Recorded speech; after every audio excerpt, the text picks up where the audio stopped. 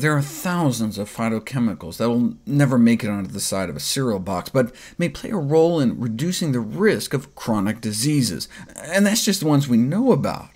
We know whole plant foods have consistently been found to be protective, and so it's reasonable for scientists to try to find the magic bullet active ingredient to sell it in a pill, but pills simply cannot mimic this balanced, natural combination of phytochemicals present in fruits and vegetables.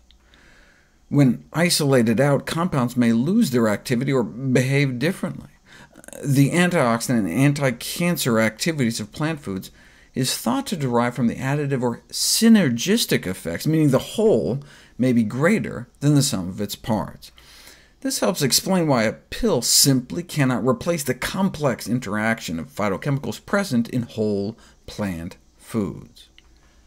As T. Colin Campbell has pointed out, more than 100 trials overwhelmingly show no long-term benefit of vitamin supplements, along with worrisome findings that certain supplements may even increase risk for diabetes, heart disease, and cancer. Supplementation with fish oil appears useless or worse, yet the science doesn't seem to matter. People continue to buy it. The public desire for quick fixes through pills is overwhelming, especially when money can be made. Each plant has thousands of different phytochemicals, and each plant has a whole different phytonutrient profile, and so there may be synergistic effects when consuming different foods together as well.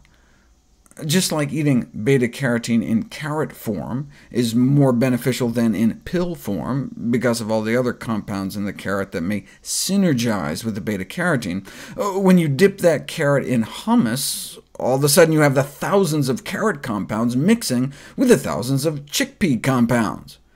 And that's what this study was all about. What happens if you mix different fruits with different vegetables with different beans? Combining foods between different categories did indeed increase the likelihood of synergy. For example, here's the antioxidant power of raspberries alone, and here's the antioxidant activity of adzuki beans alone. So if there was strictly an additive effect, the expected combination would come up to here.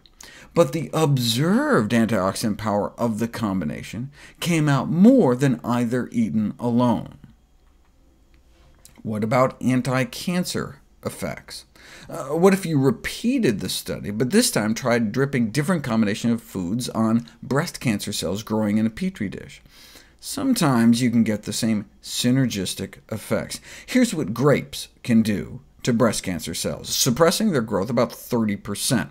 But onions worked even better, cutting breast cancer growth in half. Now, if you added half of each together, you'd assume you'd get somewhere in the middle between the two, right? They'd average each other out. But instead, the researchers got this, suppressing cancer cell growth by up to like 70%. So the whole plus the whole was greater than the sum of the whole parts. So do they recommend people eat a variety of foods, maybe add some raisins along with some chopped red onion to your next salad? Where's the money in that?